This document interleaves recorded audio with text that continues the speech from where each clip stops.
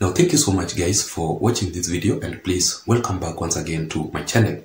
Please subscribe just in case you are here for the first time, and also don't forget to press the notification bell so that YouTube can automatically update you immediately I post a video here. Otherwise, I really want to appreciate my subscribers, because without your support, this channel cannot be where it is currently. So feel very much welcome as you watch, and I don't take your support for granted. So yesterday, President William Ruto convened a meeting in State House, which was attended by his Deputy President Rigathi Gachagua himself, the Azimio La Umoja Alliance leader, Right Honorable Raila Odinga, the United States delegates or the diplomats who are currently in the country, who are sent by the US President Joe Biden himself, and some of the religious leaders across the country.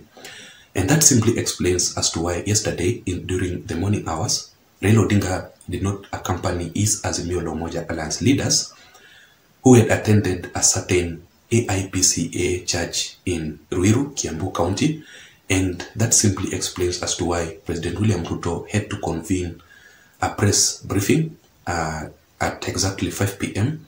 urging Raila Odinga to call off his mass actions that he had planned today on Monday, calling him his brother, Right Honorable Raila Odinga.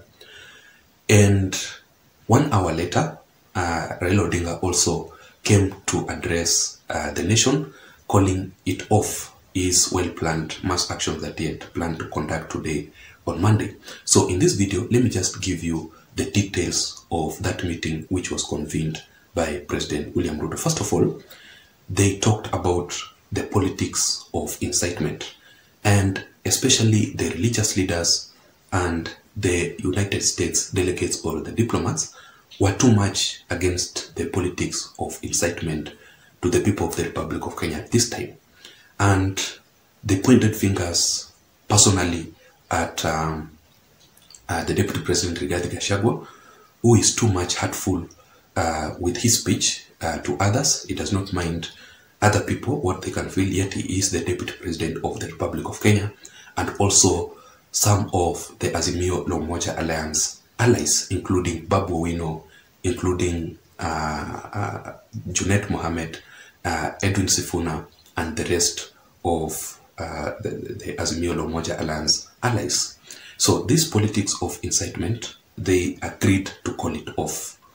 So immediately after that meeting, they agreed that whenever President William Ruto has to speak, whenever Raila Odinga has to talk about something or raise as any issue, or Rigathi Gachagua or other Azimio La Umoja Alliance allies have to talk about a certain issue that are affecting them, they don't have to incite the people of the Republic of Kenya this time, because first of all, it has costed, or the incitement has costed the lives of some of the people of the Republic of Kenya who went to the mass actions and they were killed. Also, the police brutality, the police who was murdered in Kisumu County during the mass actions, and the businesses that were being destroyed simply because of this politics of incitement, whereby they cannot lead a peaceful mass action across the country. So politics of incitement is too much dangerous, and they agreed, all of them, to call it off. Secondly, they talked about Raila Odinga's demands. Raila Odinga has been talking about his demands that he wants to be looked at, you know, before he agrees to call off the mass actions across the country, especially on the IEBC issue and the high cost of living. And that is why President William Ruto majorly talked about the IEBC issue. You know, Raila Odinga was saying that the previous IEBC officials led by the Cherera 4 must be returned back to work, which they discussed, and they all agreed that that is not going to happen, because the process of their removal from office was too much within the law of the Republic of Kenya, within the constitution, and the process was very much legal.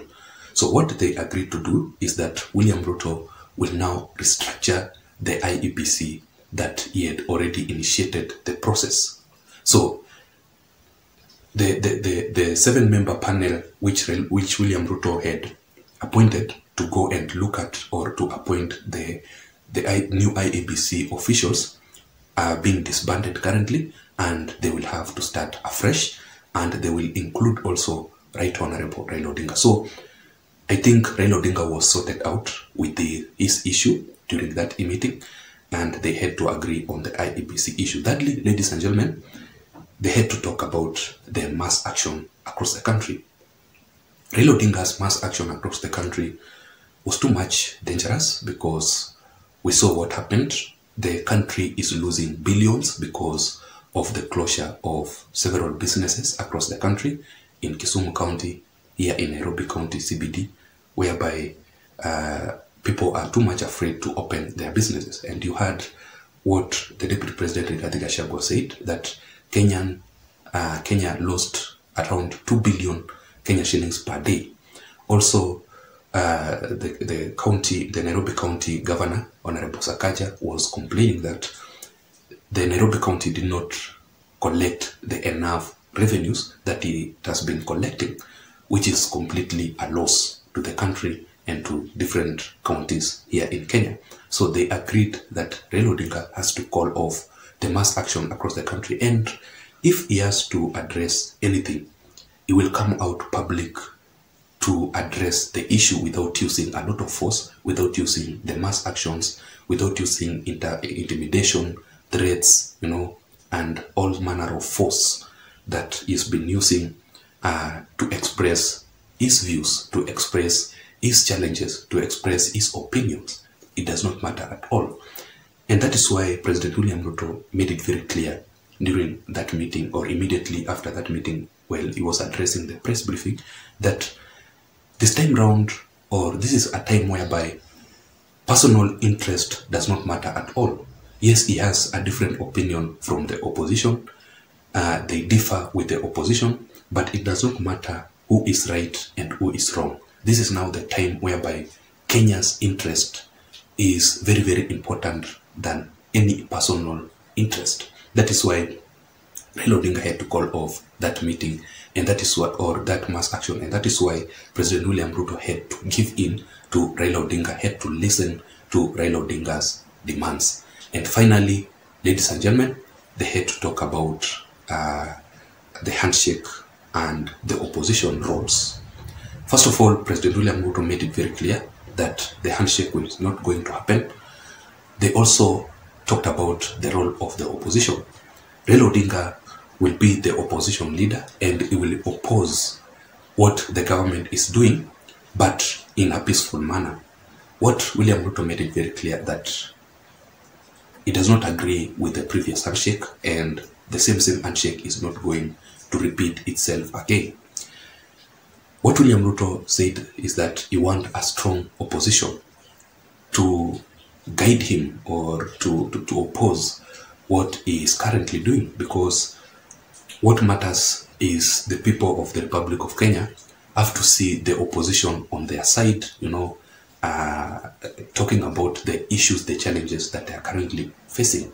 And finally, ladies and gentlemen, just the last point is that they had to talk about the challenges that are facing the people of the Republic of Kenya. It's currently raining outside, and I just want to try, as I wind up, to be very much audible enough so that you can listen to me very clearly.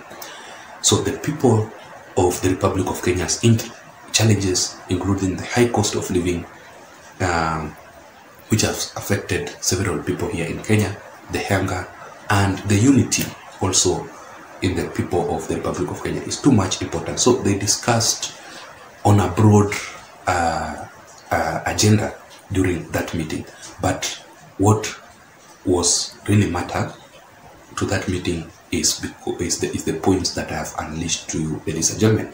So that was my analysis for today. That was it for today, ladies and gentlemen. I don't think. Let me know your thoughts on the comment section below. What do you think about this meeting convened by President William Ruto? Was it a good move or a bad move? What do you think about William Ruto accepting to listen to Raila Odinga during that meeting and accepting to review the demands that Raila Odinga is currently raising? Is it a good move or a bad move? What can you say about Raila Odinga going ahead to call off the mass action across the country today on Monday? Is it a good move or a bad move? Let me hear your opinion on the comment section below. Otherwise, don't forget to press the subscription button. Don't forget to subscribe to my YouTube channel. Until next time, my name is Json. Bye bye.